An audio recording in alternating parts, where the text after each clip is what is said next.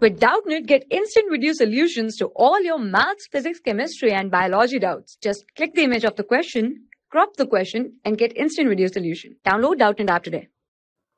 So the question is, sickle cell anemia disorder arises due to, and the options are A, duplication of a segment of DNA, B, substitution in a single base of DNA, C, deletion of a segment of DNA, and D, duplication in a base pair of RNA.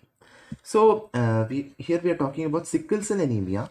So this disorder is basically arising due to a point mutation. Okay, point mutation in hemoglobin gene. So in the hemoglobin, this point mutation occurs.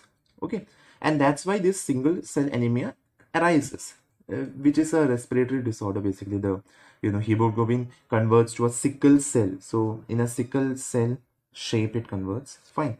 So as the name point mutation is there, so you should be able to understand the point mutations are changing single base pair. So now if you study the options, duplication, deletion and duplication can't be the right answer, but substitution in a single base of DNA can be the right answer. Okay. So the correct option to this question is option B, substitution in a single base of DNA. For class 6 to 12, IIT JEE and NEET level. Trusted by more than 5 crore students. Download Doubtnut app today.